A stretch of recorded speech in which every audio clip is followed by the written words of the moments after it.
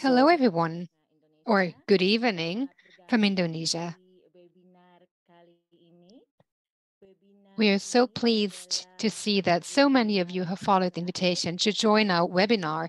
This is the last of our series on decolonizing aid.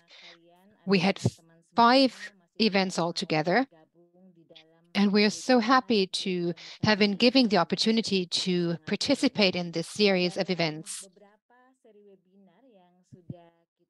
And I said it before, it was called, or is called, Decolonizing Aid. We discussed many different aspects, even though we could not discuss all questions and could not find all the answers. It's very likely that new questions will appear coming from today's webinar. Questions like, how can we perpetuate those ideas? How can we work on those ideas? Ideas that will accompany us for some time when decolonizing aid. Several ideas have already been touched upon.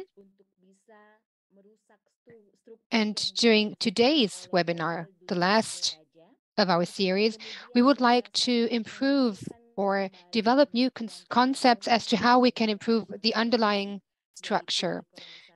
We want to think about how aid and how the concept of aid can be further developed, because this is important against the backdrop of development, so that we have a new concept on which we can build aid. And this will affect many people.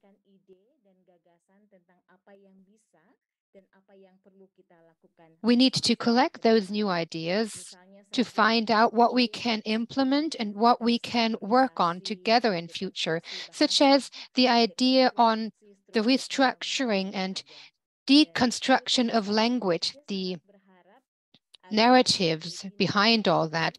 This is something where we hope we can contribute by setting new impulses and by receiving new impulses today.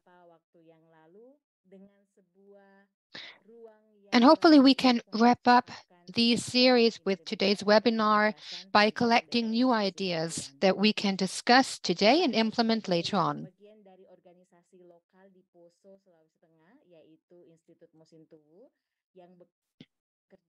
I'm an organizer of a local initiative working together with Medico International.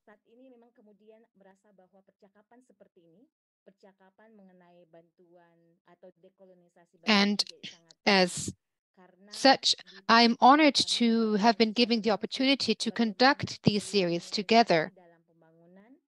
Here, we see firsthand how those colonizing structures are perpetuated within aid. And that is why we're of the opinion that these seminars and our discussions contribute to a new form of international cooperation with the aim of decolonizing aid, so that in the end, we will get a new concept, a concept with which we can conduct that new form of aid,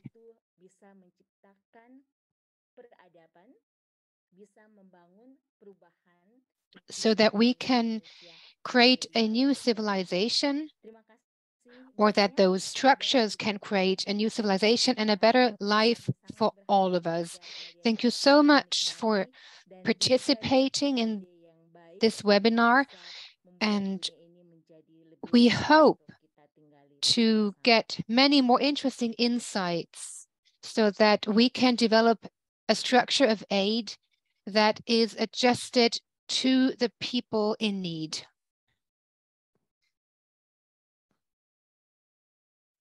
Thank you very much, dear Lian, for your entry words. And also from my side, good morning, good afternoon, good evening to everyone who's participating today in our last session of Decolonizing Aid, Planetary Solidarity Beyond Aid. My name is Radwa Khaled Ibrahim. I'm the speaker for transformative aid and emergency relief at Medico International here in Frankfurt. And it has been really a great journey to work with you, dear Lian, on conceptualizing this series, but also in hearing the different perspectives during the last 4 sessions, and now coming to the 5th one, and the last and concluding one with the questions of abolitionism, abolitionist justice, what can we learn, and how can we think it on a global scale as well, considering the questions of aid, but also of the shaping of our different ways of living together and being part of this world. So I'm very much looking forward.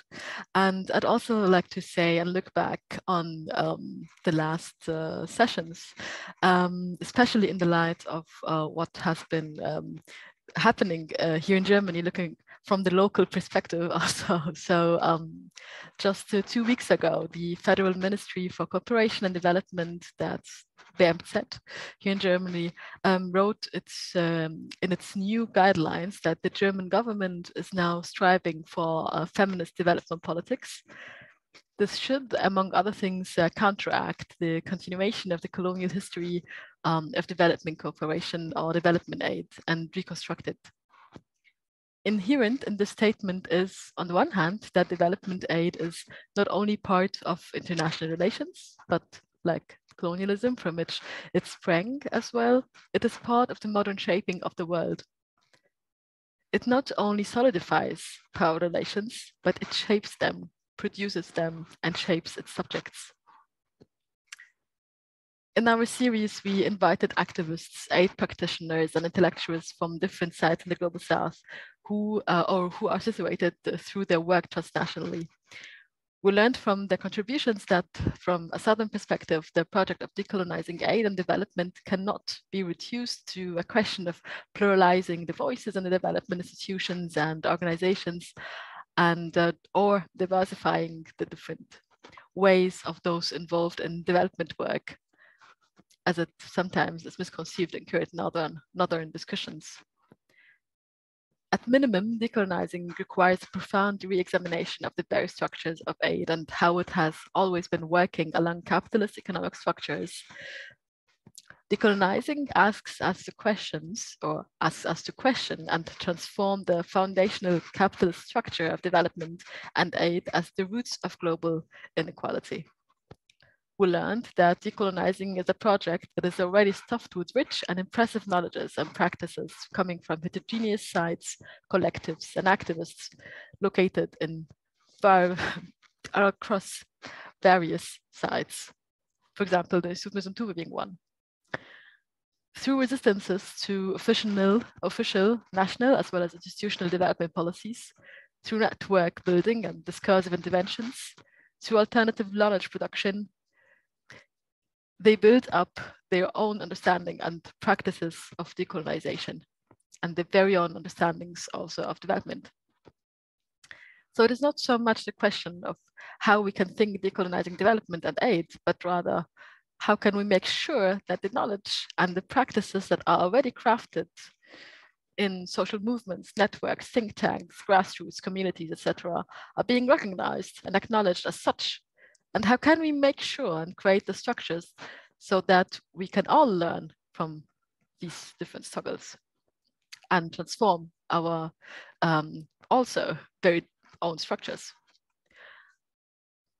and craft them together? So we learned also that epistemological decolonization in the North cannot be reduced to the recognition of the colonial past as a certain historical period that has passed and cannot be ignored. Epistemological decolonization must go deeper to understand how coloniality is embedded in present politics, structures, and our knowledge, and how it shapes current forms of development cooperation and aid practices, as well as development aid as a field also of knowledge. With the ongoing transformations, especially in terms of climate change, politics, there are new forms of neocolonialist and neocolonialism that constantly transform and challenge the labor and endeavor that already has been undertaken to decolonize development aid or decolonize aid, or the question is also very present. So in the last sessions of the event series, Decolonizing Aid, Planetary Solidarity Beyond Aid, we explored how power relations and world making are produced, also through the now more and more dotted idea of decolonization itself. How implications of universalism and cultural relativism in aid make some transformations impossible, but also the relation between them. What does reconstruction mean as a relation, and the concrete role of rights in aid?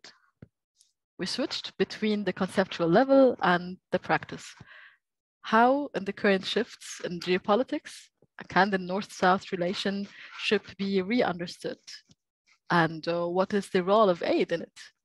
What does it mean when Ukraine is seen as part of the global South under the premise of neoliberal capitalism? Which parts of humanitarian aid should we keep and which should we abolish? And what islands of sanity in aid are there left to continue to ask the big question? Can aid be decolonized? Decolonized? Or is it that itself an oxymoron? From this, we ask in this session and the last session, we do still need aid if you understand hierarchies and inequalities as systemic injustice and act on them? Can we learn anything, or what can we learn from abolitionist and restitution-oriented practices, policies, and histories from this? For this, how can we implement aid or something akin to aid in a communitarian sense, a sense of mutual aid on a global scale? With no further delay, I give over to our moderator and co-speaker of today's session, Vanessa E. Thompson. Vanessa Thompson is an assistant professor of Black Studies at the Department of Gender Studies at Queen's University in Kingston, Canada. As an activist and academic, her research and teaching interests include critical racism and migration studies, Black studies, intersectional inequality and gender studies, post-colonial and decolonial feminist theories and methodologies, theories and critique of securitization, and theories of transformative justice. One of her most recent publications is Abolitionism, a reader, and her crucial work with Daniel Loic as can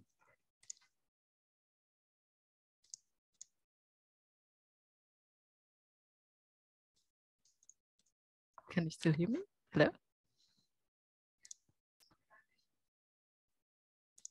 Okay, I seem to have a problem here. So I give over to Vanessa. Thank you. Thank you so much, Radwa and Lian. Thank you so much. Thank you too so much for organizing and coordinating this crucial and important series. Also, thank you to Tanya and to all the translators who are actually working behind the scenes so that we can communicate, and obviously to the whole technical team that set this up. I'm very grateful to be part of this and in conversation with you and participants from so many parts of the world today. As you already said, Radwa, the dialogue series, Decolonizing Aid, Planetary Solidarity Beyond Aid, engages with the multiplications of crisis in our current conjuncture.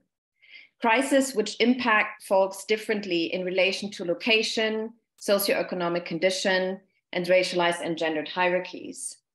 So against this background, it is crucial to not only analyze the modalities of crisis, but to ground this in an understanding of the source of crisis, as well as in the mobilization towards radical transformation and reconstruction. So as we already laid out in the previous session, a focus was put again and again on the colonial continuities of the politics of development. In fact, development can be understood as a neoliberal remodeling of structures of dependency and preservation, as well as stabilization of the status quo. At the same time, various networks and participants have shared practices that are already rehearsing more relational and horizontal forms of cooperation and solidarity, often these are not just an utopian future, but are lived in the everyday and in the every when of ordinary people. The contributions from activists, professionals, and academics from a broad variety of places on the globe that we all heard in the last and previous sessions made very clear that the architecture of development and its institutions is permeated by colonial thinking and colonial power and colonial materialities, and how this architecture actually paves the way for neoliberal development policies and practices. And I would argue that these are actually a part of counterinsurgency, but I will say more on this later. And there's a great deal of alternative knowledges and practices already put in place by communities, networks of activists and social movements in what is today called the Global South, but I think that's actually also a term we need to interrogate, to promote alternative ways of thinking and doing development. So today's last sessions of this dialogical conversation is dedicated to the question if there is something to learn from abolitionist approaches for the project of decolonizing aid.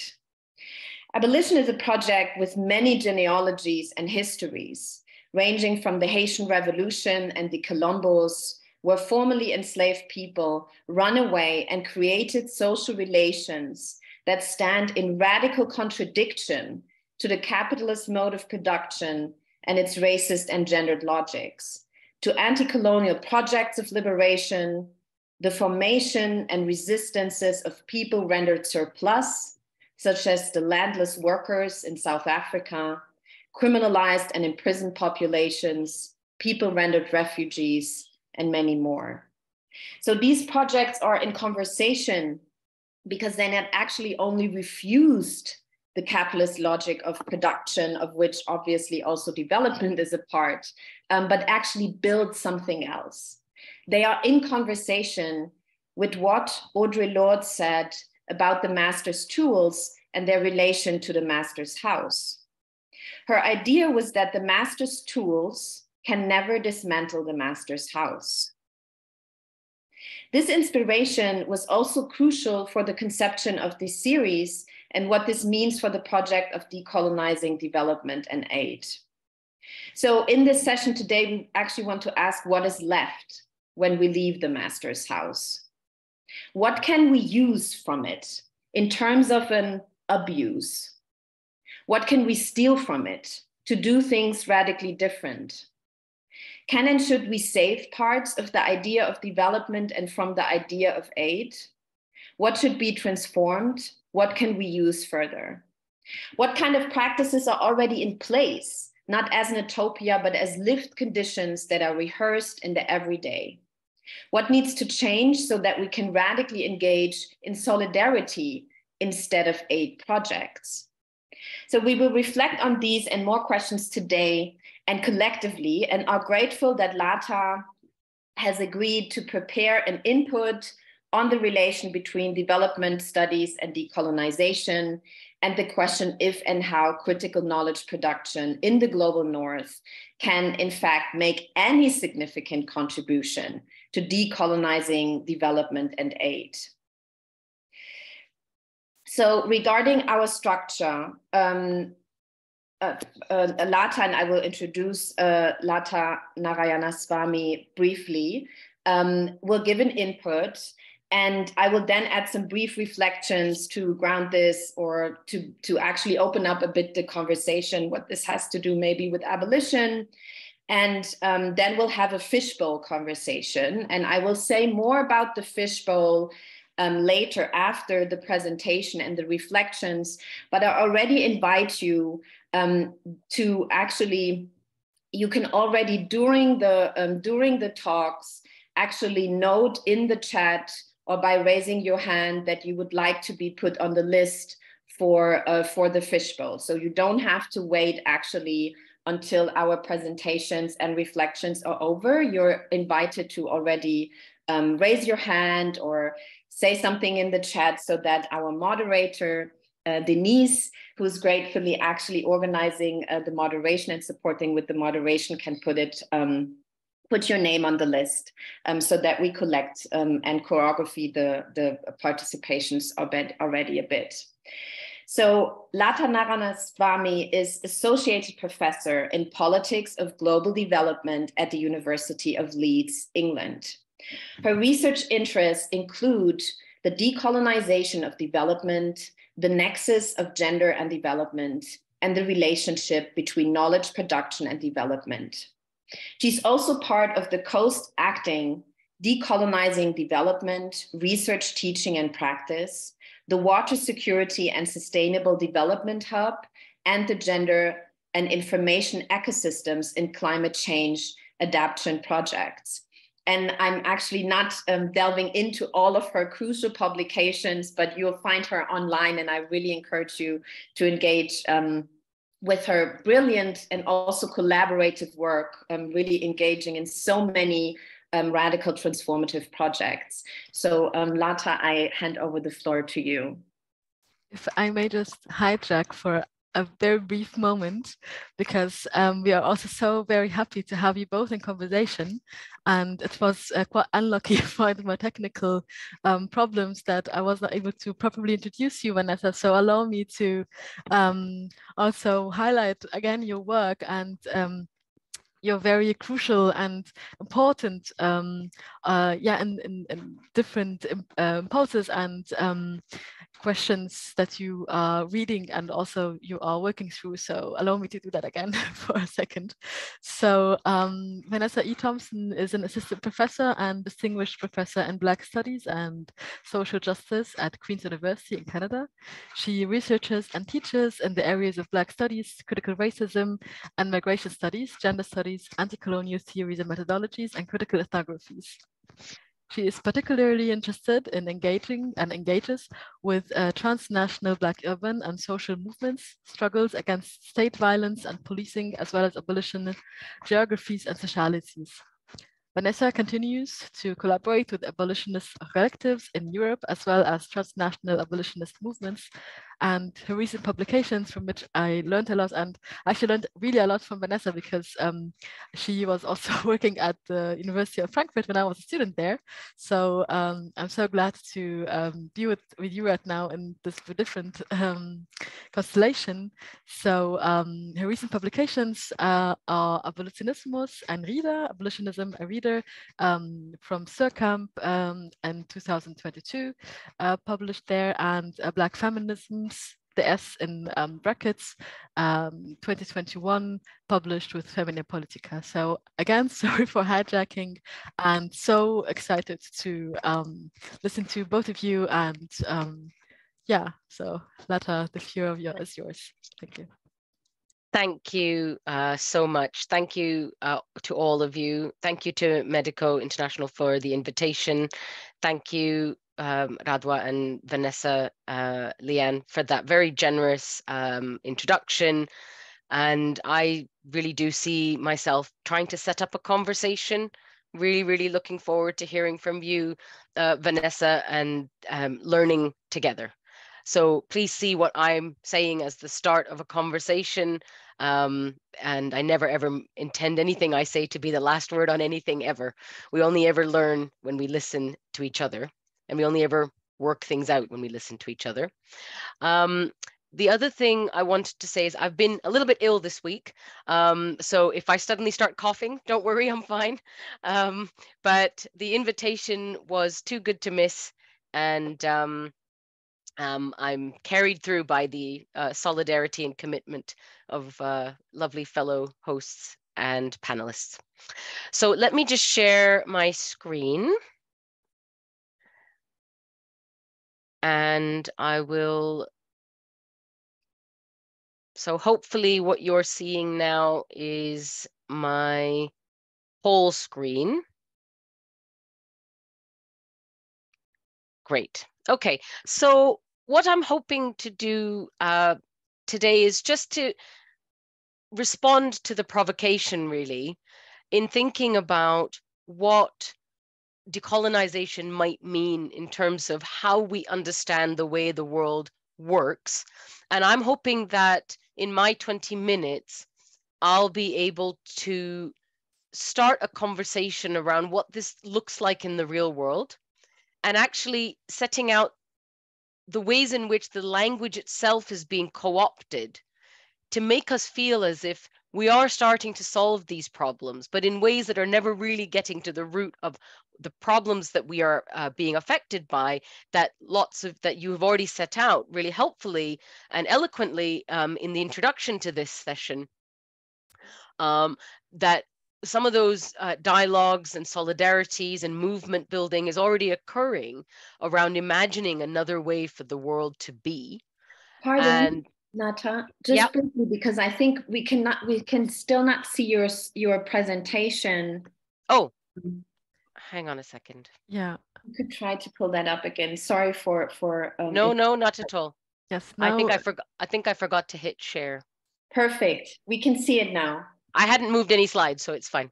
Thank you so much. But thank you for doing that. Thank you. Okay. Yeah. So basically, all I wanted to do was just to set out a provocation that allows us also to deal honestly in how these issues are being talked about in the space of aid, and what decolonization kind of isn't and shouldn't be.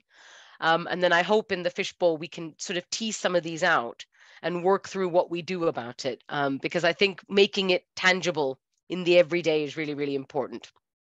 Okay, so I know that there have been a number of events and lots of things have been covered, but I think it's important for me personally, and as I said, there are upsetting images, and I don't share these lightly, but I feel that the danger of decolonizing is that there's still a tendency to talk about decoloniality as if it's something that is about brown and black bodies somewhere else, that this isn't something to do with us in the West, or it's about minoritized bodies in the global North.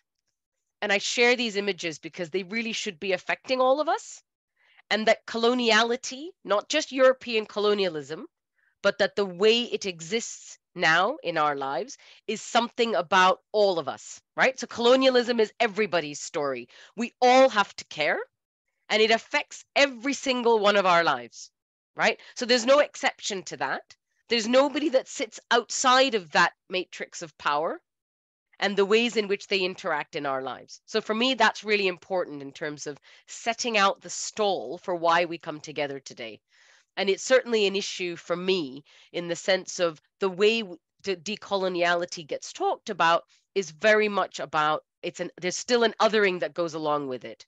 Oh, we have to think about Africa differently, or we have to think about Asia differently, or we have to think about equality, diversity, and inclusion. And that's only ever about minoritized bodies in the global North. And my plea to you is the starting point has to be coloniality is our story, our shared story, and it is about everybody. Okay, so with that in mind, I'm interested then in thinking about the system that we live in. And I'm struck by the fact that we are in a system, it's continually reinventing itself. Lots and lots of very loud interlocutors, if you like, who are always saying that, no, here is the big solution for the problems that we're facing now. So we are always only the source for all the problems that when we look at the system as it exists, it's this system that's caused the problems in the first place. So our starting point is already a little bit more than a little bit problematic. We're claiming to be the source of solutions for the system is claiming to be the source for solutions for the problems that it actually caused in the first place. Now, why that matters to us now, then, is to think about not just European coloniality in a very narrow sense. It has affected everybody on the planet. But what's much more interesting is to think about neocolonialism. So lots of people have written on it, but here I'm keen to draw on Atwere and Rutazibwa, because I think this is a really eloquent kind of summary of the situation. And it implicates, again, all of us in the production and the reproduction of what we might call the sort of neo-colonial ways in which our lives exist and the system both produces and reproduces itself. Right? So colonization models are perpetuated by fellow citizens, by former colonizers, by external actors, and through institutions of global governance. So for me, this is really, really important. There is a historical reckoning that has to happen, and we can and should be talking about that. And I think we will be probably in the fishbowl today. And I think there are important discussions going on about reparations, about reimagining aid, and that's about historical harm. And there are lots of people talking about that. I think in a way, what we are less good at doing is talking about neo-coloniality, that somehow that's something that happened a long time ago that we have to account for. But we're not really thinking through what that means for us today, or we're doing less of that, because obviously that's a very challenging conversation to have, because it's very fundamentally challenging to the way that we live. And a lot of the vested interests who are very keen for the system to continue as it is because they benefit from it. Okay, now one of the charges then, and this is really more about making clear what exactly we are up against. Now, some of you may be familiar with this video, but this was 14th of October, 2022. So it's not that long ago. And one of the ways in which this whole idea of decoloniality, and why I think it's important to think in terms of neo-colonialism, is this comment. So I'd like you to hear this excerpt from a speech given by Joseph Borrell.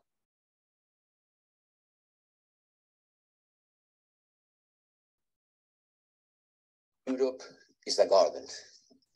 We have built a garden. Everything works. It's the best combination of political freedom, economic prosperity, and social cohesion that the humankind has been able to build. The three things together. The rest of the world, and you know very well, Federica, is not exactly a garden. The rest of the world, most of the rest of the world is the jungle. And the jungle could invade the garden. And the gardeners should take care of it. Should take care of the garden, but they will not protect the garden by walls, by building walls.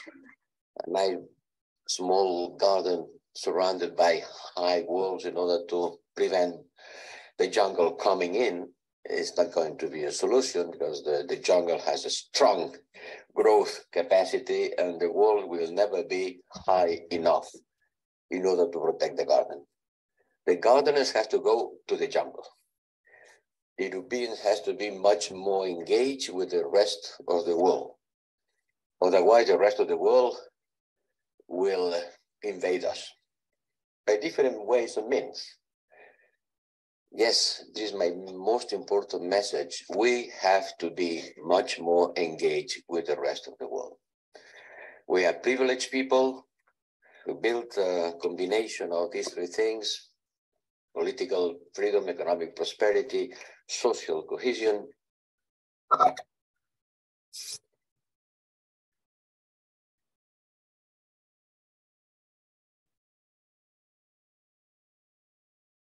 Now, you might hear that and you might think, okay, well, who is this? And this is a political rally or, not a shared view. I would like, for those of you who don't know who this isn't a political party message. This is the European Commission's Vice President in charge of coordinating the external action of the European Union. So he is the European Union's most senior bureaucrat. So at least in theory, this is somebody who is supposed to be politically neutral. And I share this speech for a number of reasons. But so the first is, I think it really encapsulates what we're up against in terms of thinking about, what we're up against in terms of thinking about the way in which people who have power understand how the world works. So this speech is very good at encapsulating the ways in which it places Europe thought of as homogenous, right? At the top, and the rest of the world is a jungle and it's trying to invade. The jungle has growth capacity, so you've got really lovely kind of racist notions of population control baked in there. And this is not something that he said a long time ago. And the funniest thing is, he actually made the same speech the year before in 2021. He only got caught out the second time. So there is something important happening in terms of raising awareness around how these ideas exist and how they're becoming less and less acceptable, and that people are pushing back. But this is the way in which so many people understand how the world actually exists and functions. That there is a need for something called development and aid, from a civilized, ordered garden to a disordered, unruly, barbarous jungle, right? And that for me is absolutely pure coloniality. There's no two ways about that. Now, it's important to note he was called out on it. He did apologize, but he didn't really apologize. What he did is he said that he wasn't racist and it was misinterpreted. And this is actually somebody who's politically supposed to be on the left, if you like. So we mustn't make assumptions about where or how the people who we might seem to even be progressive in their politics are necessarily thinking in the same ways. So there is a sort of collective awareness raising advocacy element to the jobs that we're doing, one of which is this kind of event, an opportunity to come together and actually talk through the implications of powerful actors continuing to harbor worldviews such as this. What is the damage that they do? And I think, in my view, it's considerable, but this is what we're up against, and it's really important to understand that that's the case. Okay, so what's important then is to understand what the response has been to this kind of worldview. And I think it's really important to be honest about that before we work out what we do about it. You know, and I think Vanessa's going to come in, and I can't wait to hear what you've got to say about different alternative futures. But I think it's really important that there is movement in this sector, but a lot of it is getting a little bit muddled. And we need to be clear about where that muddle is occurring.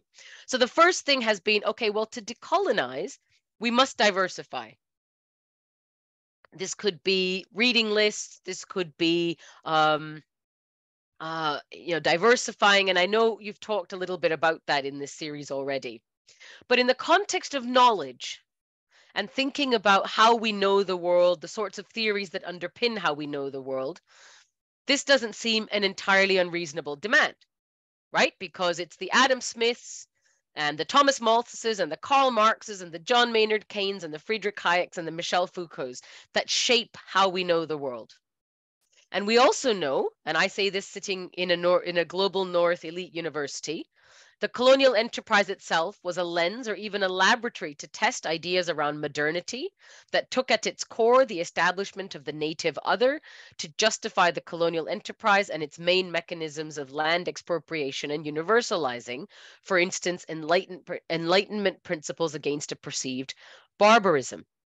So there is an important critique to be had about where we draw our ideas about how the world works. And these are the ideas that are in turn underpinning the sorts of decisions that are made about where and how power exists, how it's used, on whom it is exerted, where it circulates, who is and isn't allowed to have a voice. But even though we might, and it's often articulated in a very reductive way, sort of dead white men. And I see, and I can understand, I look at the slide and I think, yeah, I kind of understand that. I get why you might feel that instinctively. But I think this is lazy, right? We need to move beyond thinking it's enough to simply change the race, gender, or status of the messenger, and instead raise more fundamental questions about the message. Yes, these are all white men, but it would be absurd to think that they all think the same thing. And so we need to be much more careful when we think about what we're talking about in terms of diversity. And for me, I feel like this is still an ongoing project. And there's a danger of being quite reductive, that we say, okay, well, and it gets interpreted as, oh, I'm not interested in what these people have to say, I'm going to draw on somebody else. And actually, I don't think that is what decoloniality can and should mean. I think we need to think carefully about what brings us together and why we are challenging dominant knowledge structures.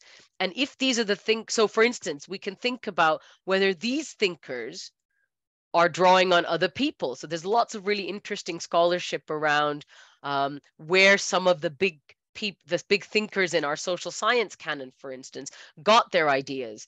That includes the erasure of indigenous knowledge. Now, those are much more interesting conversations to have, but we tend not to have those so readily.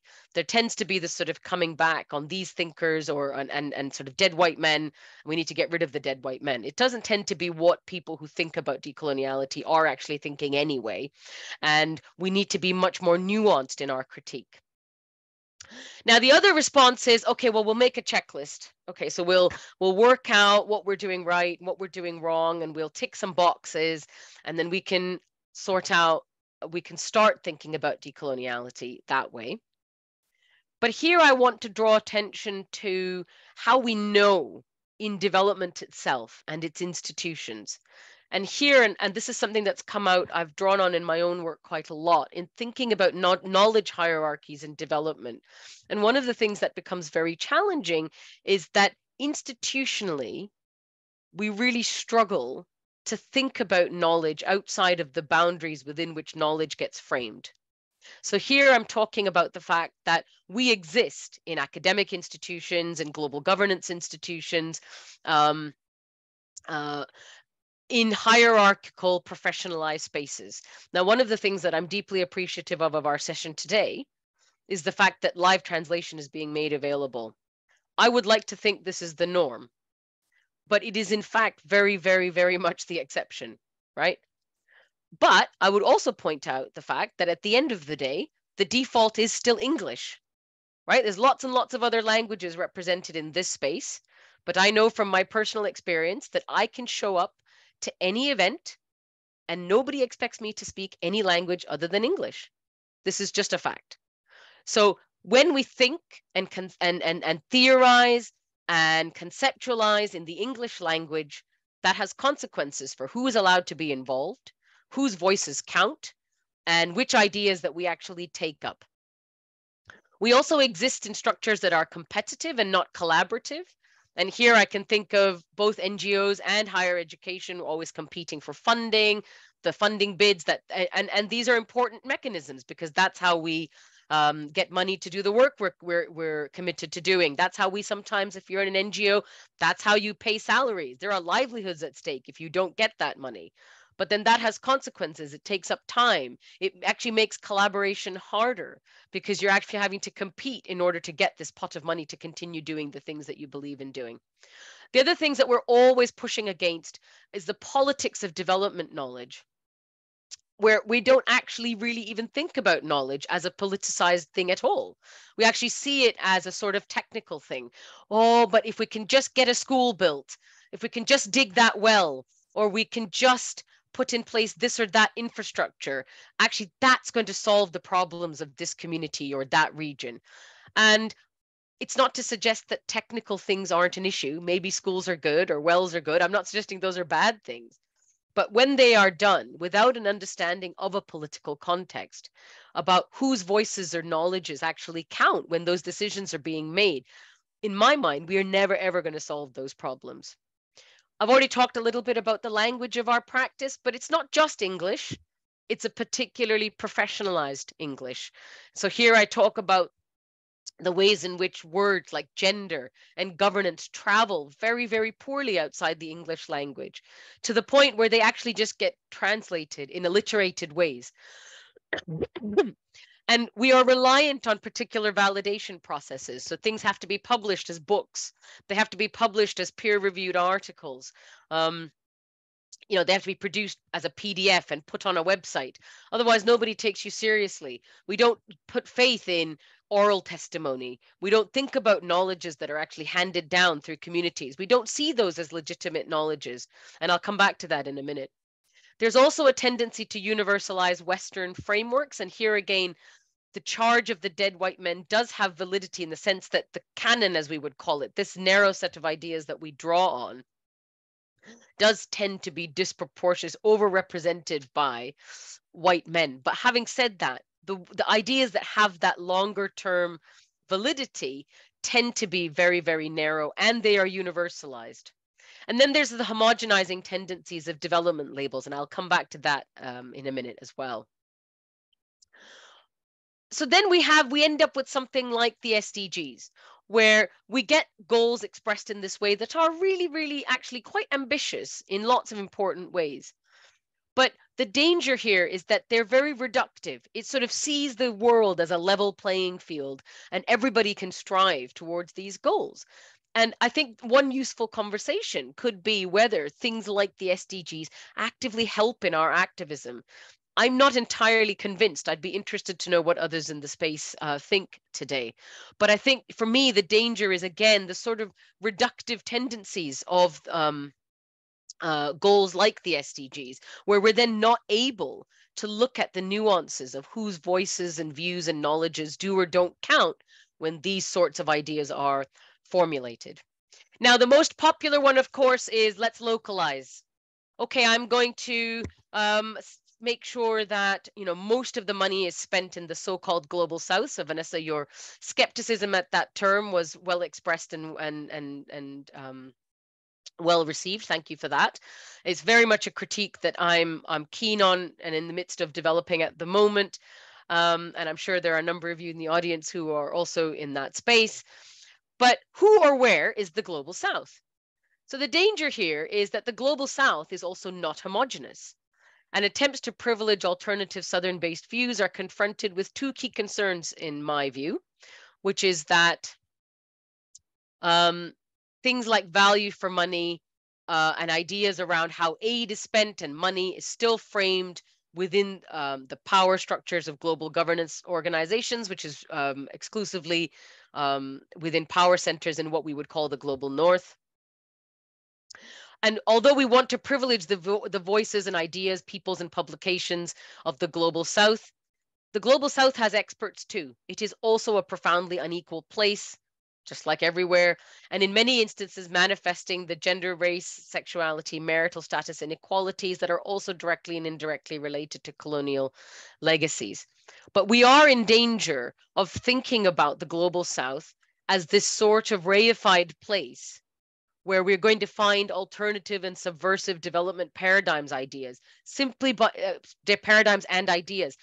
by virtue of being in and of the global south. And I would argue that that's a little bit naive, because where is the local? It rehomogenizes Black and brown others, and it keeps the structures of aid intact and perpetuates an image of the global south as underdeveloped and dependent on the global north.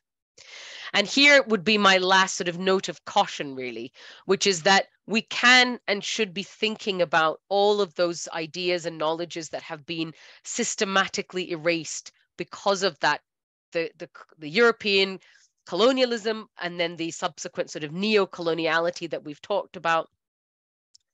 But the worry here for me is that we're also in danger of sort of creating a kind of tendency for these ideas like Ubuntu or Buen Vivir, which have really important things to tell us. They become fixed space alternatives. They become codified as indigenous, and it reinforces the sort of othering, rather than these ideas being part of dynamic knowledge systems that are also adapting and interacting with any so-called mainstream. So these are also not fixed ideas. They're also moving on. And this is something that I have written about elsewhere. So for me, whose knowledge counts in our development, research, and practice? We need to ask about the ethics of our activities. So people like Linda Tuhiwai-Smith sort of saying, we shouldn't think that as researchers, somehow we are uniquely placed to do this work. We must also be asking, maybe we're not even the right persons to be asking these questions in the first place. We need to resource the life cycle of activities. That includes, things like co-curation and production. As I said, it's really lovely to see the translation going on in this space today, but it's very, very, very exceptional. It tends not to happen at all. And we're very bad at medium to longer term planning. And I'm very keen that we challenge North-South knowledge representations.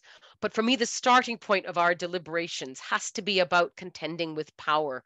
What kind of life do people want? What do we mean when we talk about like women's voices? Which women, where? What exactly are we trying to achieve? You know, whose ideas about sustainable development or gender count? Who gets to decide what progress or empowerment looks like? So I'll stop there. I'll stop sharing my screen.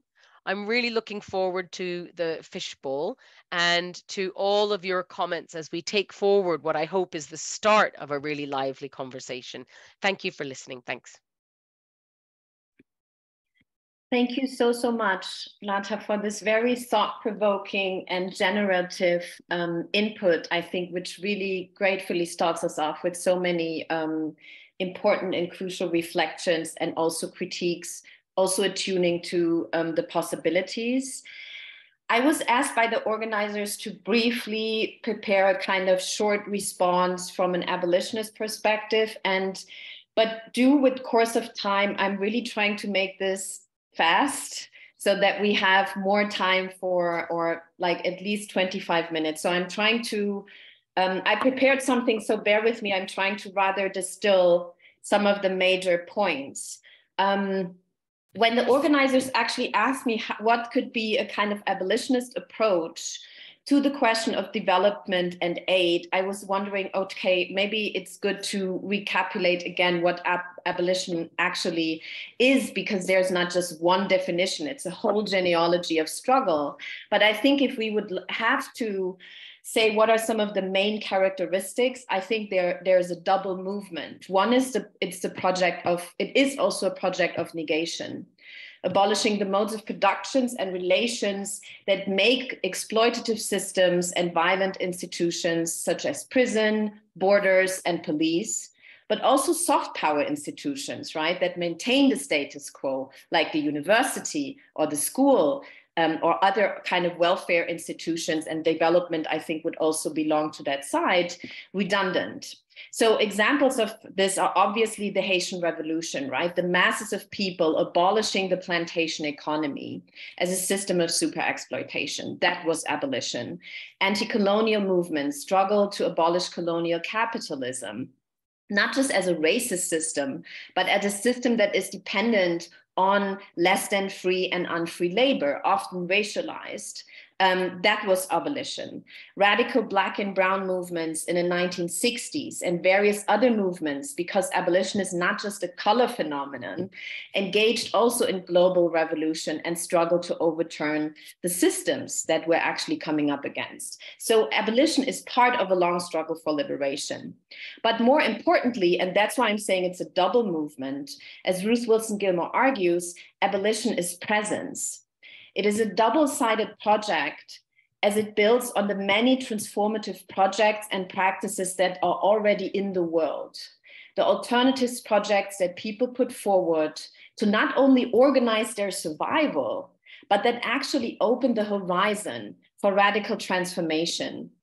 And I think Lata already puts it so importantly with regards that it's not just what's the color of the skin of these people, but actually what do these projects look like, right? Like how are they also already in conversation with building new worlds, so that it's not just an essentialist kind of outlook we have on this. Abolition is not absence, says Ruth Wilson Gilmore, it is presence. What the world will become already exists in fragments and pieces, experiments and possibilities.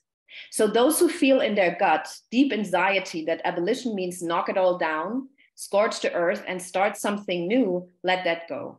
Abolition is building the future from the present in all the ways we can.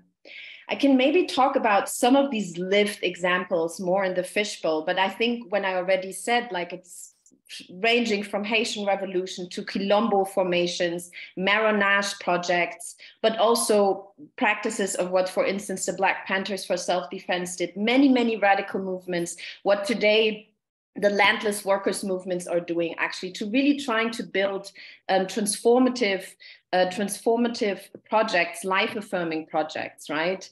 So now in relation to this, I want to share maybe 4 very brief, I thought reflections, but now it's rather really sentences. What does this mean with relation to development and aid?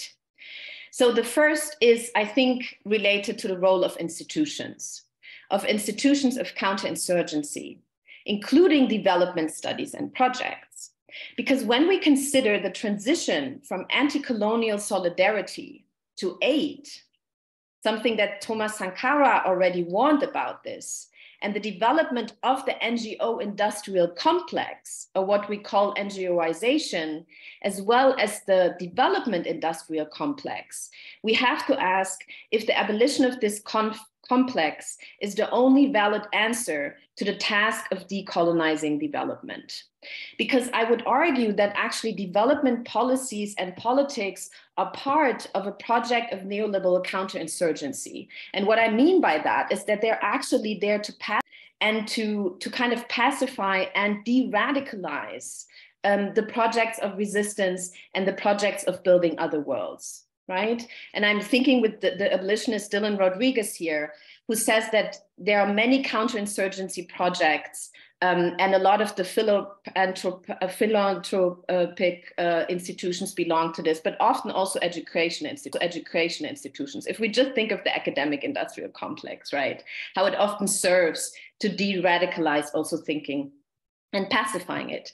So with regards to knowledge production, I'm very hesitant towards the project of decolonization for exactly the reasons that Lata mentioned, not because I have a problem with decolonization, because what we see is actually happening of how various institutions are actually avoiding out that term, like making it empty, neutralizing it, right? We see it with decolonization of the curricula and boards, in manuals and buildings. Like suddenly, as we know, knowledge is important, but it's obviously not the only thing. So we have all these kind of discussions going on, but the real colony, the material colony stays in place, right? So we have the call for decolonize this or that and this. But actually the modes of surplusification, the severe poverty actually increases and is not even tackled by this. So, and that's, I think, important because the academic institutions are not engines for social transformation by themselves, as Robin D.G. Kelly reminds us, organizing is. Abolition is not an institutional project. So I think because we know that so many struggles for self-determination and radical transformation are happening everywhere and every when, and we just have to think of the major strikes of peasants and students in India during the Corona crisis, the Black rebellions after the murder of George Floyd, the rebellions and protests in Haiti, the self-organizing of refugee movements and people that stand in solidarity, the alternative health projects that people put forward, the struggles for climate debt, and for the abolition of debt towards radical reparation and redistribution. So a lot is really already there and is put forward, especially often by women in non-binary communities, as the African feminist Hakima Abbas also reminds us. And these are practices that actually radically reground in the collectivization of value and labor, protecting the earth and the environment, developing real alternatives to also crime and abuse, for instance. So aligning with these struggles and their demands, I think is always an abolitionist principle. So it must be one main principles of the question of decolonizing development. Critical NGOs or the formations that can develop in these spaces, I think, instead of acting like firefighters, should play a more active role in struggle, especially through putting pressure on governments and supporting struggles without hijacking them. Now, finally, what does this mean for folks who work in these institutions? And this includes myself, obviously, as I work in a university, which is also a very violent neoliberal institution that is often complicit with murderous regimes. If we think of the border regimes, of the military industrial complex, and what have you, or just the social reproduction of inequality, right? So as theories of the undercommons argue, it means steal what you can. be an agent of radical redistribution, and be part of countering the epistemic counterinsurgency. Rather call it study of underdevelopment then, in the spirit of Walter Rodney, and be a part of insurgent knowledge projects that are tied to the material conditions and struggles of people. Maybe an abolitionist device can be of help for this. The distinction between reformist and non-reformist reforms, or abolitionist reforms.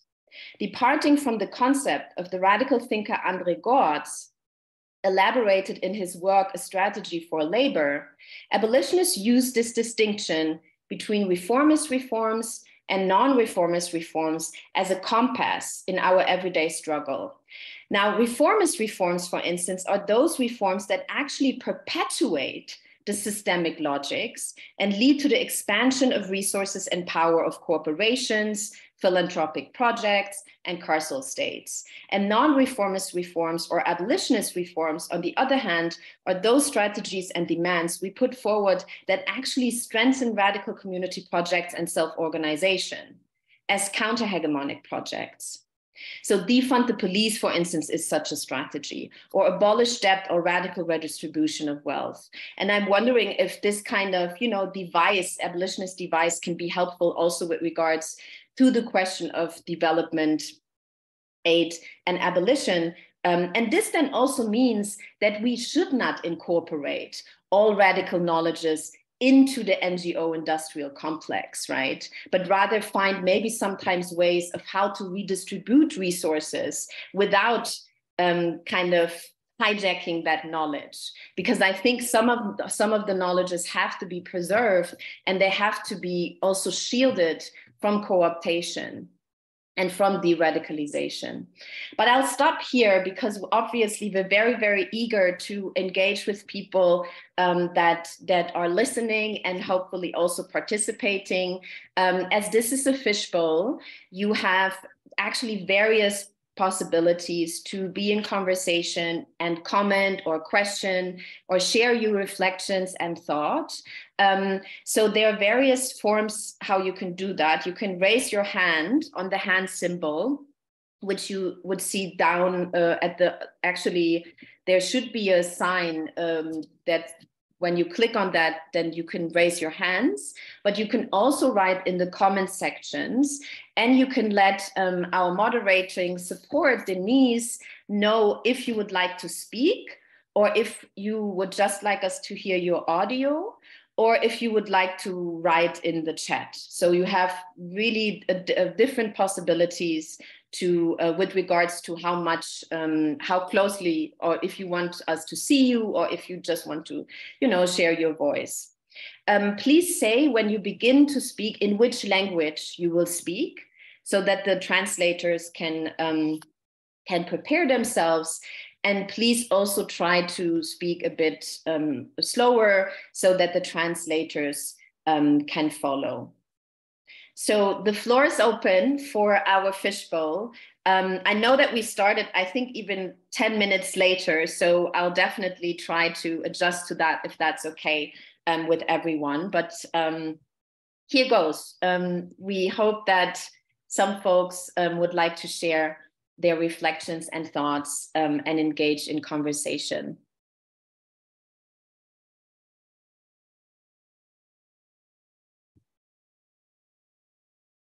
Okay, I'm just seeing that.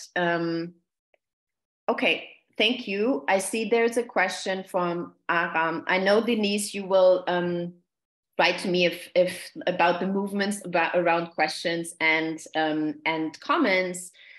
So Aram Ziai is asking, or is actually writing in the chat, thanks for the great inputs, dear Lata and Vanessa. I agree very much that the whole development industry arose from counterinsurgency efforts of the US against anti-colonial and communist revolutions. But how do we deal with the diagnosis that some of these efforts have had positive consequences on the lives of peoples? I don't know, Lata, if you would like to say something on this first, and then thank you, Vanessa. So the first thing to say is that it's really nice that you're here. And Adam's probably a better person to answer his own question, but he's very generous to ask it. to think that I might have something to say at all in relation to this question. So thanks, Adam, for being here, who is himself a professor of post-colonial development studies. But anyway, but it is an important question. And actually, I remember somebody asking me, you know, it's all good to say that, I don't know, SUVs are bad for the planet. But when you've been setting out a sort of aspirational lifestyle, includes, you know, having a vehicle and having your own home, or particular ways of living your life that then become available to many millions of people because of some of these movements, some of these shifts in our global political economy, it's actually a little bit rich to turn around and go, oh, actually, sorry, we've decided that that's bad. You know, you can't have that anymore. You can't have your car or your, you know, your house or your picket fence or whatever we're saying is, even though the West never wants to shift on those things, right? Nobody's asking Americans to do without their SUVs or their picket fences or their air conditioning, or their nuclear weapons. And so we do end up in a quite a difficult place where there is a growing sort of middle class, if you like, in lots of parts of the world, burgeoning middle classes sort of saying, well, actually, this thing we're calling development is kind of working for us. So the fact that an underclass is emerging isn't really our problem. Or I vote and I pay taxes, so that's their problem. So I think it's a really important question, and actually goes to the heart of why I wanted to take head on sort of the ways in which decoloniality is being interpreted, because I think the sort of technocratic approach to decoloniality is in danger of not getting to grips with these sorts of questions. So what we end up with is a lot of animosity towards the idea. Whereas, first of all, and I should have said this first, Vanessa, I thought your contribution was amazing and so many important things that you said.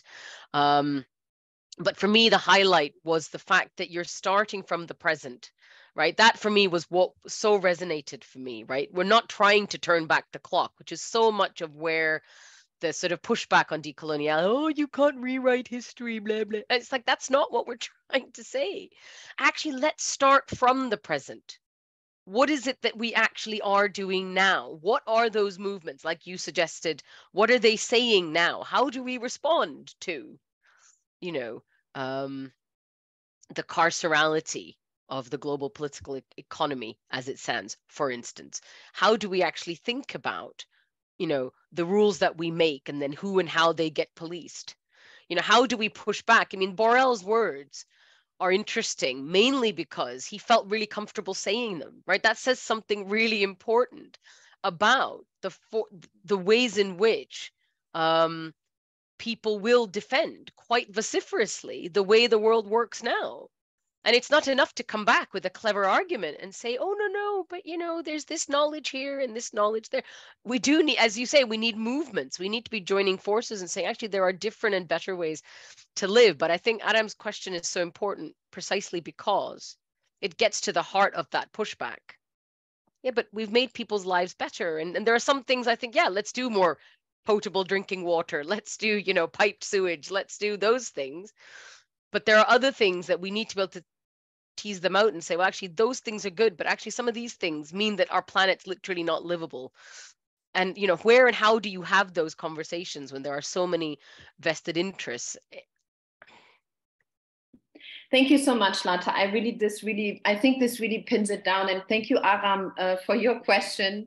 And shout out to Aram on this occasion. I think it's maybe just briefly, because I think this whole question of counterinsurgency, which obviously many abolitionists, but I think Dylan in his work, Dylan Rodriguez particularly lays out really great. And I think the issue here is, yes, even if, and that's definitely a point, that also conditions of people have been made better, I think we should never, ever be confident with the lesser evil, right? Or welfare capitalism is also maybe a better form of neoliberal capitalism, but there was always the distinction between the deserving and undeserving poor. So actually really going with that kind of mode is going to be part of a selective process, and the kind of distinction between the deserving and the undeserving, right? And that's where abolitionist is really important, because it actually really engages with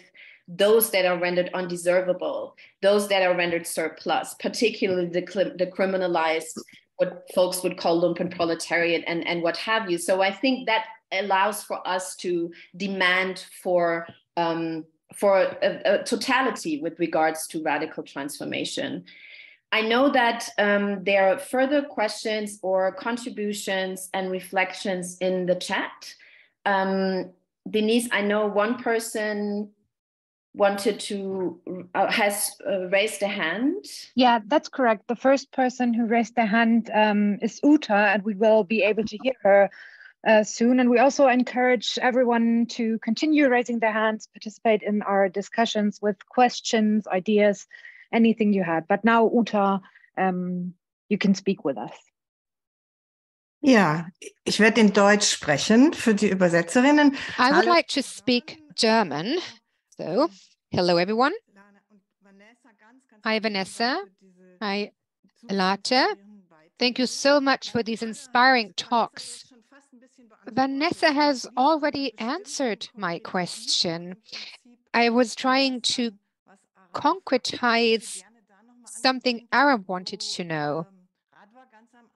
Radwa, in the very beginning, said that this is a very German, albeit topical question regarding the feminist foreign policy. This is a very specific form of concretizing the dilemma we talked about. I try to come up with counter arguments wherever I can, because this describes a story in a very specific point in time, not a coincidence at all. As I see it now in the middle of this war in Ukraine, there is a massive effort to launch feminist perspectives of foreign and security policy, which for the first time in the history of institutionalized policy claims to be intersectional, considering diversity, being transformative. This is what they include. This is rather problematic in light with the contradictions that you enlarged upon. So what I usually say is the following. It's a question, going back to what Aram wanted to know.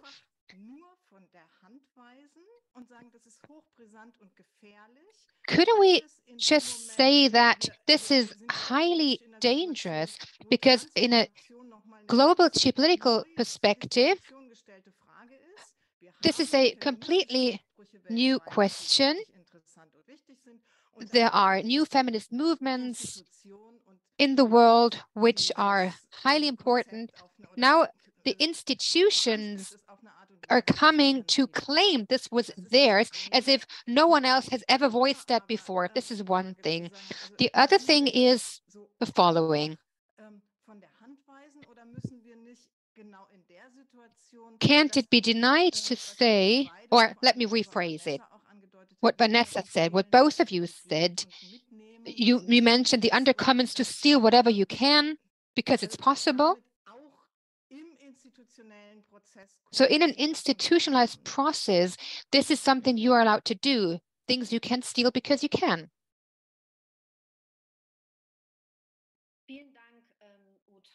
Thank you, Jutta. Okay, thank you very much, Jutta, for this crucial, I think there's so much to say on this. Also with regard to the genealogy, obviously, of intersectionality and various forms of critiques that are, by the way, also not new. We've been having this conversation in Marxist feminist circles since like 20 years or even longer. Also, there's a kind of reformulation of it in the German context, I think, over and over again. But I don't know, Lata, so I think maybe you would like to say something briefly to Uta's question, and then I will collect some questions, because I know I'm just seeing that actually the discussion in the chat is also becoming more lively. Maybe you want to respond, Lata, or share your reflections, and then I'm going to try to pull together some questions. Yes, thank you, Uta, for your contribution. I was listening on the very helpful translation. So I'm glad you got to express that in German and that I was having to listen to the translation and think about it. That's a nice position to be in for a change. It's interesting because, I mean, for me, feminist foreign policy, like the whole feminist foreign policy, like industry for me, because Sweden has done it, Canada's done it. I mean, when Canada does it, I think because Justin Trudeau says it, it seems somehow more compelling, maybe because everybody likes him, he's young, he's handsome. I'm not really sure what that's about. But I do think it's very much, it's just very much a checklist tool for me. It's very much a signal, right? It is almost meaningless as far as I'm concerned, right? If you aren't going to disinvest from carceral capitalism, as Vanessa would say in a much more authoritative way than I can, but it's the only thing I can really think of. So I do think I would defer to Vanessa on this, but I'll just make this one point. And that is that unless you're disinvesting from carceral capitalism, which Germany, Sweden, and Canada definitely are not doing, feminist foreign policy is exactly what drove the invasion in Afghanistan, which is not feminist at all, right? So, and actually, it's actually why even in my own kind of work, I've always been very interested in the co-option of the feminist language, right? Lots and lots of emphasis on empowerment. Why? Because that's easy to sell. But that's where the whole smart economics comes from, right? Which is, oh, I don't just invest in women, because then if I invest in women, they feed their children and it's good for their community, it's good for the economy. And now women are going to solve everything. They're going to solve terrorism and world peace and climate change. And so in a way, what you end up with is just this language of feminism that is completely devoid of any kind of collaborative or insurgent or revolutionary collective meaning at all. And all it's doing is signaling to the world that, it's trying to signal rather, that we can use some really clever words to sound like we're, thinking in this more progressive way. But actually, the whole bones of what we do isn't really going to change. Why, we're not going to commission fewer weapons or, fight in fewer wars or whatever. And so we only even need to look intersectionally at what happened at the border in Ukraine when Black and brown bodies were not allowed to cross the border into Poland to see the ways in which those ideas just don't filter into the practice. Like in the immediate, this is like months ago, in the ways in which there was no pressure. We know that there are those people that did manage, to leave Ukraine and actually displaced within the European Union as but not getting the refugee protections that that Ukrainian white Ukrainian people did. So it's just it's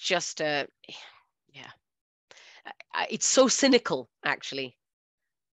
And that's what makes me sad about it, because it doesn't need to be. It doesn't have to, it could be meaningful if you had people who were willing to meaningfully engage, but they're not. It's just a shorthand for, oh, we're liberating the women of Afghanistan. That makes us feminist. And neither of those things are true. So, but I don't know if Vanessa, you wanted to come back on that. No, thank you. I think due to time, I mean, there's obviously much to say on this also with regards to intersectionality. I think with that, we really have, because it has become such an empty word. It was part of a liberal law framework anyhow, but people also do very different things with intersectionality. So I find it really important to look what are people actually doing instead of having always these debates around the word or concept, because people use it very differently with regards to the analysis, but also with regards to their material struggles. So I think that's important. And like you already said, there's a whole genealogy of the kind of using this language or even feminist or gender development or what have you to actually perpetuate late capitalist war projects as well as development projects as the kind of other side of that, right? So I think if we think this as more of the two sides of one coin, then we can actually see that obviously we have to push back against that. But I think also, Uta, the question of what can we steal, and there maybe the question of abolitionist reforms and non-reformist reforms can help, because we have to think hard. How do we count? What are possibilities for redistributions? What are the kind of commissions we can go on to really push for things, right? Because no one is outside of this, particularly when we're talking about people working in these institutions, that it's really important to be strategic and to be also in constant conversation with movements and people actually shaping that work. Now, I know that there are three other questions and comments in the chat. So I will try to do justice to them and hope that people can stay a bit longer, because we started, I think, 10 to 15 minutes late, and I will try to pull them together. So a question that's a question by Antje, who's actually saying that there's not so much space even to ask these kind of questions and to have these conversations about what it would actually mean to leave or to radically reimagine this kind of work. So what are your experiences, Zlata, with regard to where can these spaces be? Where do you find these spaces to radically reimagine and to have this conversation? And maybe if you could briefly respond to that, I will try to pull the other two questions together that I'm seeing here. Sorry, can I just clarify? So is this about where we do this work? Yeah, in terms of, because there's often, I think, no space, but I think we can also bring in their time. I hope that's also, because often in our everyday, there's in the institutions, often not even the space to raise these questions, often also not the time. So yeah, where do you find actually these spaces, or how do you co-build them with others? Yeah, in a way, I think we're in actually a very, ironically, it feels a bit doom and gloom, this talk, which it didn't. I always feel a bit like doom and gloom, in the sense I always come at these sorts of spaces sort of thinking, well, here are the things we need to think about. I think in some ways we're actually a very fertile moment for this kind of activism, right? So there's lots of pushback in Germany, as far as I'm aware, from colleagues like Aram and Julia Schönberg and others who are sort of coming together, pushing back against, say, AFD, and there's those sorts of mobilizations that are occurring, pro-refugee mobilizations. France is in an uproar about the rise in the state pension age, and that is a mobilization bringing together many disparate groups around a singular kind of moment. In the UK, again, this is not a country that historically has very, especially after sort of Thatcher and Reagan, a huge decline in trade union membership, and yet most of the public sector is on strike at the moment, just rolling strikes for the last 6 months. I think my plea, in a way, has always been about developing a joined up thinking. And here I know Aram is very much somebody who has written extensively about this. So if you haven't already, you should go and look up Aram Ziai's work in addition to Vanessa's work. If you bring those two together, I think you'll all be in a very good place. But just this idea of collapsing not just north-south boundaries, but doing some joined up thinking around the shared concerns that different movements have. So in a way, I think the way we create those spaces is actually joining up the dots in the work that we already do. So one of the things I'm always concerned about is the way in which even notions of development, the challenges that groups have in different geographical places, get completely delinked to very similar challenges that people might be facing in, say, the global north, right? I would love some joined up thinking around like global homelessness. Is it really the case that actually the forces that drive people into homelessness in the UK or Europe, in Northern Europe even, because even there's a north-south divide within Europe. So let's just take Northern Europe as the locus, even though the UK is not technically in the EU anymore, but let's just put that to one side. If we look at sort of the world's richest country, right? And you don't have to take my word for it, right? So the UN's special rapporteur on poverty, housing went to the US and did the same exercise and was absolutely shocked at the drivers and causes of homelessness, right? Are you really trying to tell me that those drivers and causes are actually that different to the drivers of homelessness in the so-called global South? So actually, what would it take to join those dots up? Right. So for me, I think the danger is in thinking that we need new spaces. I don't think we need new spaces. What we need is to start joining those dots. And that's why I think coloniality is a really useful lens, because what it allows us to do is to look at the structural causes that drive very similar outcomes across different parts of the world.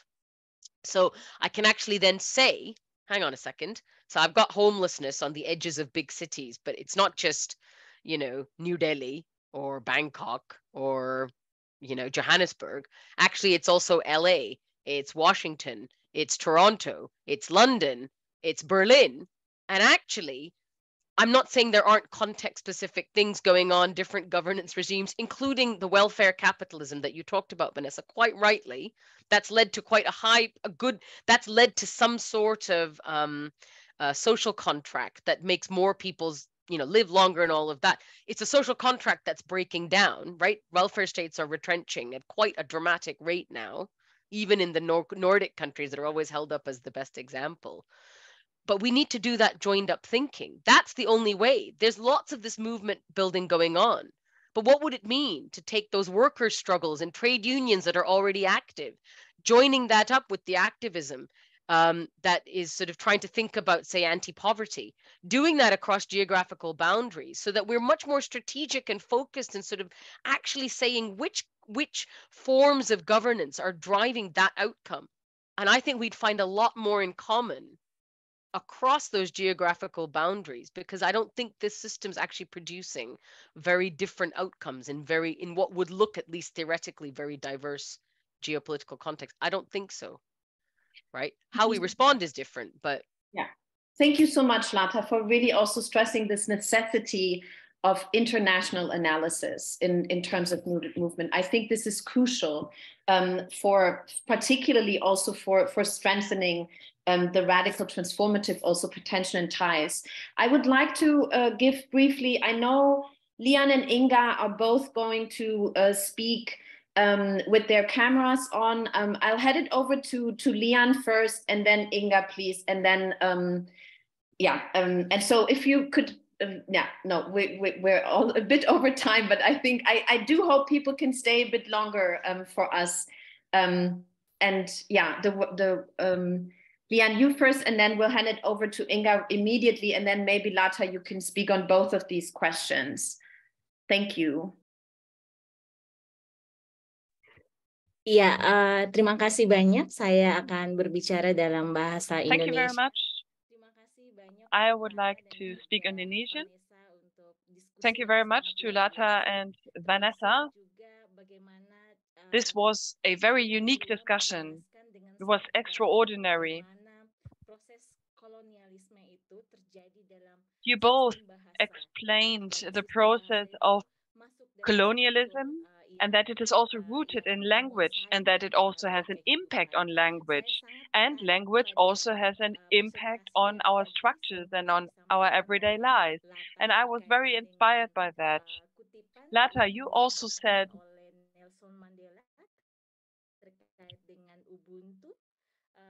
with the quote from Nelson Mandela,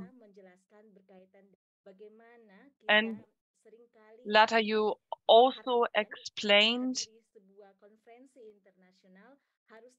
that we are often expected to comply with international conventions and requirements, to speak English, for instance. And this is a problem. This is also one big challenge for the concept of development in Indonesia. And we in POSO are starting in our local region, where we have violent fights and struggles. We are starting to talk about what is peace, how can we achieve peace, But before that, we have to really talk to one another. It's not a question for only the government or the military. It is something that we have to do locally with the people in the community. Those are the programs that we are promoting and that we are doing with our NGOs. We want to strengthen and change the culture in the region, and this is a grassroots movement. We want to do that locally from the bottom up, and we want to stick to our tradition. For instance, the term or the word peace was actually taken away from us, but now we create this word again. We reclaim that work. We are separating ourselves from the expectations of the government and the military. We make a distinction. We say, okay, this is the local government, this is the military, and this is the community. So we also try to develop our own language. And we also use our local language in order to identify ourselves. So we also talk about language, we identify language, and we also analyze the language of development aid. And then we want to express that with our language, with our mother tongue, those local languages that are used in our region. There are many different processes going on, and they are also changing the structures and the systems and the everyday lives of the people. And I'm very much interested in this topic of language and how we use language. So I liked your presentation very much because this is also what we experience ourselves. And we also see decolonization, and that it has to take place very close to the people. Decolonization has to be managed and controlled by the people, by locals. It cannot be controlled and managed by those people who are talking the development language. It's us. We have to do that in the region.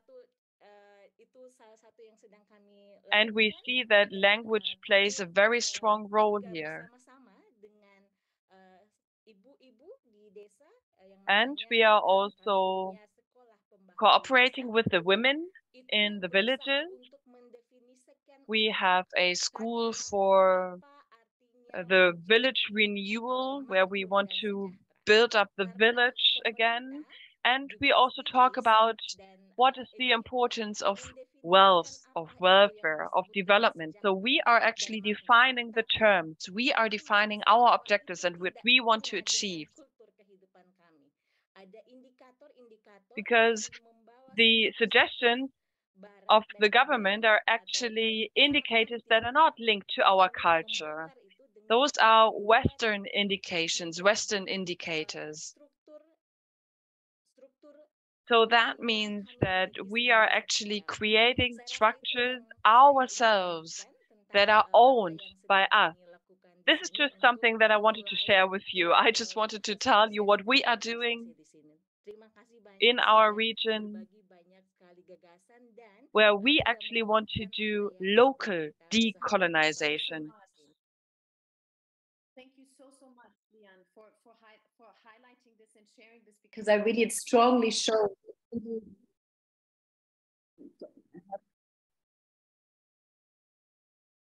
I now hear the translation. I have to, something is right.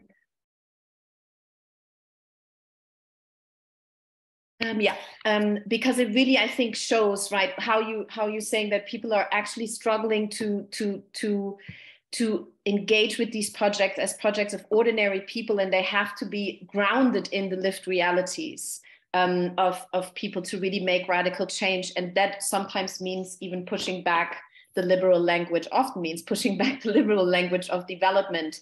I know that the translators have to leave at 2:20 p.m. So I would like to pull up Inga's question. And Inga, I would please ask you to be as brief as possible, because at 20 after 2, the translators have to leave. Then I will hand it over to Lata again. And then we're going to do the closing. And I just wanted to briefly also mention that obviously also people have been contributing to these questions in the chat, like Wolfgang has also mentioned the role of colonial languages. Here, Antje has been also mentioning that often there is the will, but then actually people also withdraw. So I think this really also comes back about the question of having more conversations and also strategies.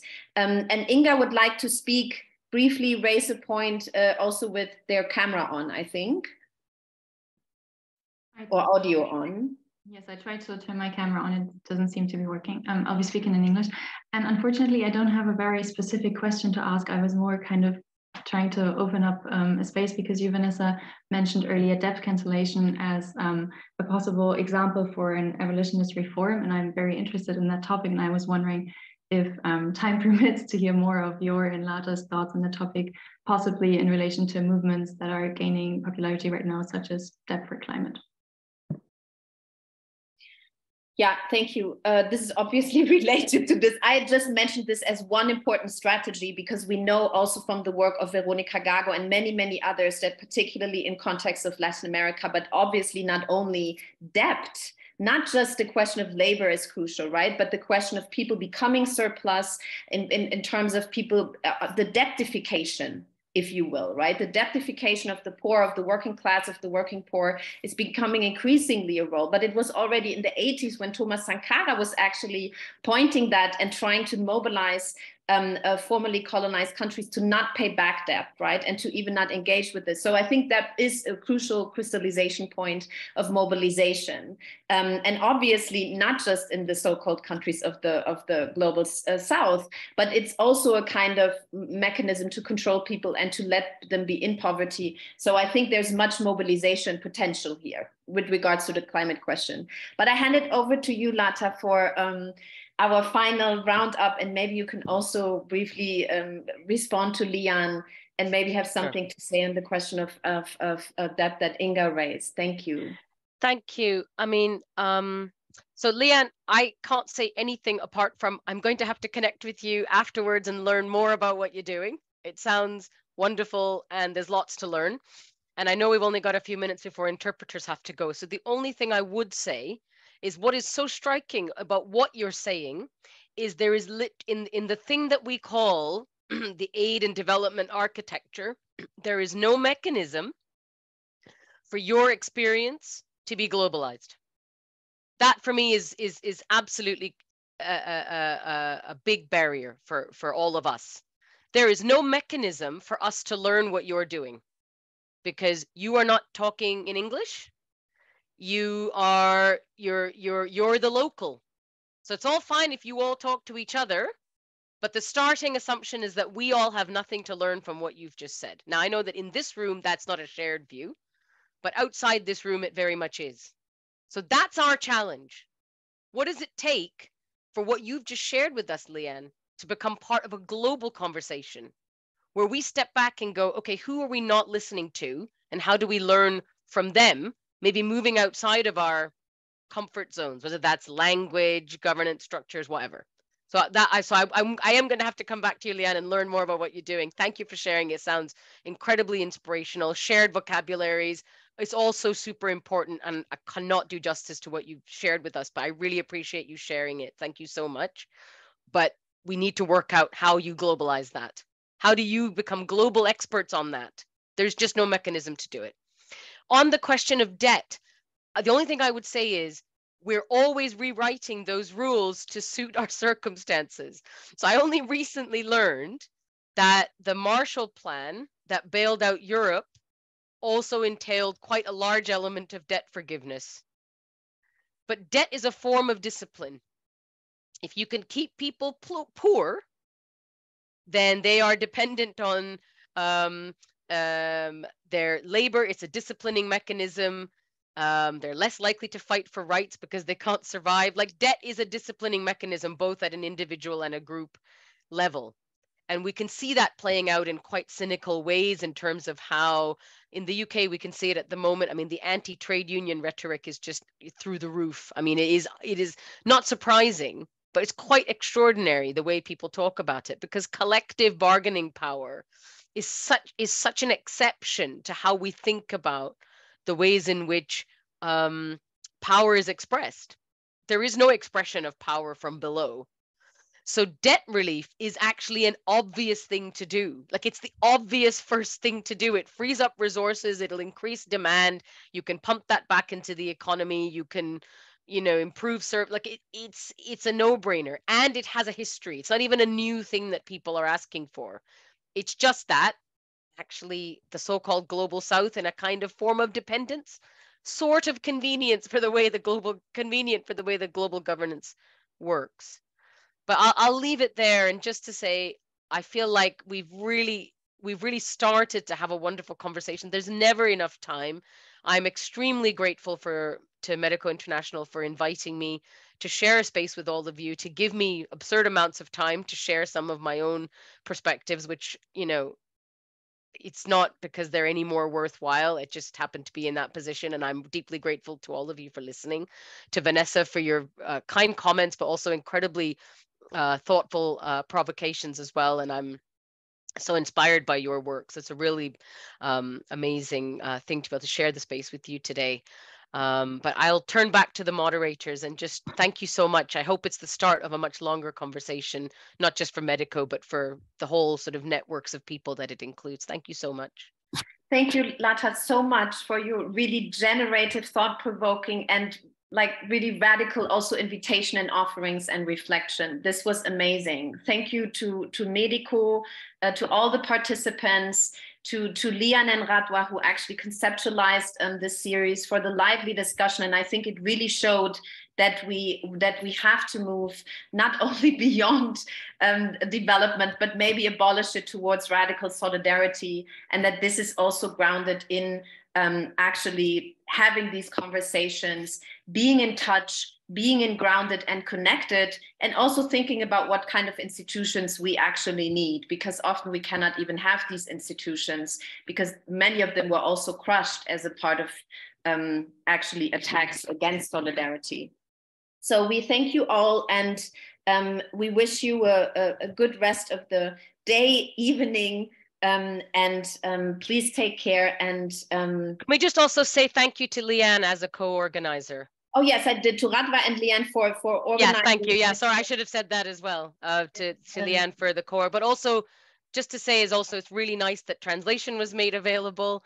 This is also, in terms of how we should do this better, I think there's been a really good model. So thank you to Medico and Lian and colleagues in India. Thank you so much. Yes.